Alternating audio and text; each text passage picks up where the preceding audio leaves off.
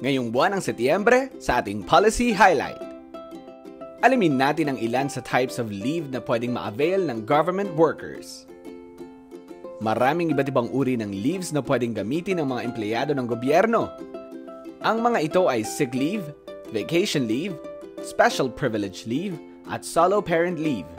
Meron ding study leave, violence against women and children leave, rehabilitation privilege, special emergency leave, special leave benefit for women, at adoption leave. Ang mga kawani ng gobyerno ay may 15 days na sick leave at 15 days na vacation leave with full pay sa loob ng isang taon. Entitled dito ang lahat ng empleyado sa pamahalaan, permanent, temporary, casual, coterminous, pati na rin ang mga appointive officials up to the level of heads of executives department, heads of departments, and undersecretaries. Ngunit hindi ito applicable sa mga teachers, bunsod na rin sa nature ng kanilang trabaho. May tinatawag sila na Proportional Vacation Pay or PVP. Ang kabuuang halaga ng PVP na ma-earn ng teacher ay magdedepende sa bilang ng summer at Christmas vacation days na itatakda ng DepEd para sa isang school year. Ngunit para maging entitled siya rito, dapat ay nakapag-render siya ng continuous service sa isang school year na walang incurred absences without pay nang hindi hihigit sa 1.5 araw. Kung higit dito, ang PVP na matatanggap ng teacher ay mababawasan. Bukod sa sick leave at vacation leave, may tinatawag ring special privilege leave. 3 araw po ito na paid leave. Ito ay pwedeng gamitin sa iyong kaarawan, kasal, wedding anniversary, o para sa iba pang personal milestones. O burial o bereavement period dahil sa pagkamatay ng kaniyang asawa, anak, magulang o kapatid. Magagamit din ito for domestic emergencies gaya ng biglaang pag-alis ng kasambahay.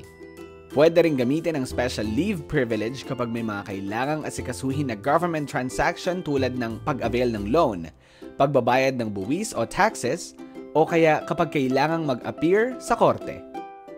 Paalala lang na ang special privilege leave ay non-cumulative. Ibig sabihin, kapag hindi mo ito nagamit sa isang taon, hindi ito nakikarry over o nadaragdag sa iyong leave credits para sa susunod na taon, at hindi rin ito convertible to cash.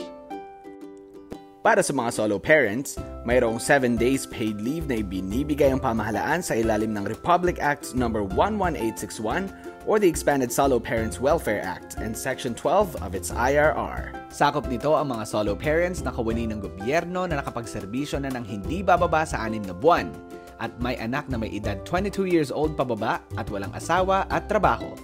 Pwede rin na above 22 years old kapag mentally or physically challenged ang anak.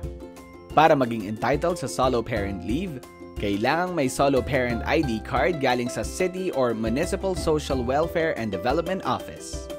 Kasali rito ang mga kawaning may anak pero hindi kasal, mga foster parent o legal guardian, asawa o miyembro ng pamilya ng overseas Filipino worker na nasa ilalim ng low or semi-skilled worker category at aalis sa Pilipinas ng tuloy-tuloy sa loob ng 12 buwan.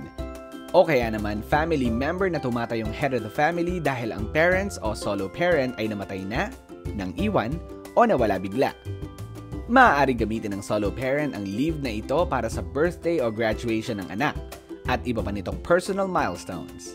Kapag kailangang dumalo sa school activities gaya ng enrollment o PTA meetings. O kaya naman kapag may medical, social, spiritual and recreational needs ang anak o anumang sitwasyon na kailangan ng physical presence ng solo parent. Ilan lamang yan sa mga leave privileges para sa mga kawani ng pamahalaan. Pag-usapan natin sa susunod ang study leave, violence against women and children leave, rehabilitation privilege, special emergency leave, special leave benefit for women at adoption leave. Manatiling updated sa mga policies, programs, and activities ng Civil Service Commission. Bisitahin lamang ang aming social media channels. Maaari ring tumawag, mag-text, o mag-email sa contact center ng bayan para sa inyong mga katanungan, komento, o suwestyon.